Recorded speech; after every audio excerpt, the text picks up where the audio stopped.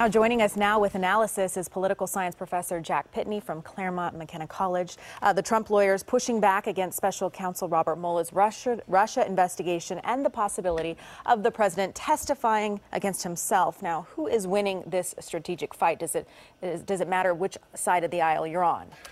The lawyers aren't making a very effective legal argument. They had a 20-page document they sent to Mueller that had a fundamental mistake in the law. They referenced the wrong obstruction of justice statute. So this isn't so much about what the courts might rule. It's all about public opinion. They're assuming it may eventually become a matter of impeachment, which is a political act rather than a judicial one. And they are solidifying support among Republicans and Trump supporters. And a lot of talk about pardons. Could the president really pardon himself should an indictment come down? The Constitution is silent on that. The Constitution gives the president broad power to issue pardons, but it doesn't say anything about pardoning himself or herself.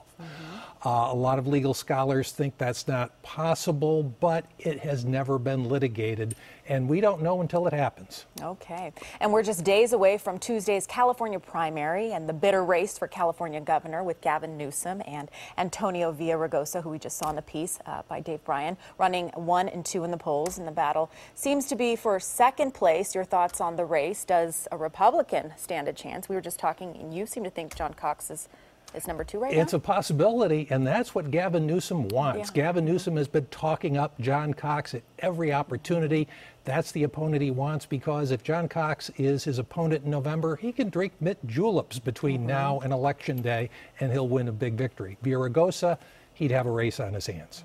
Yeah, I heard something about Newsom saying that at one of the one of his speeches, whatnot, that he was maybe hoping for John Cox because it could be maybe easier for him. And in his advertising, he's attacking John Cox as conservative with the real hope that Republicans will see that and say, oh, John Cox is a conservative. I'm going to vote for him.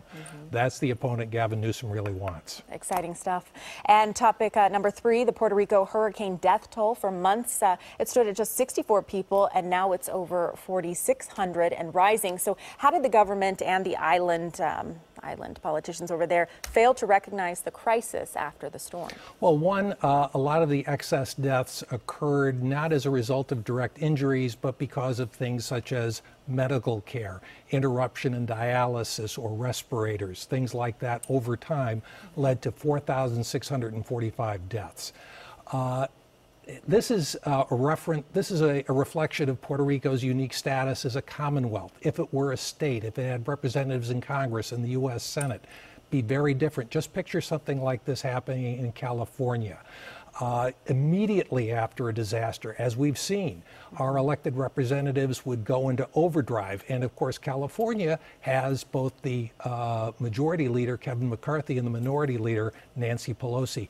Puerto Rico does not have a vote on the floor of the House of Representatives. Okay, thank you so much, Professor. Thanks for coming today. Thank you.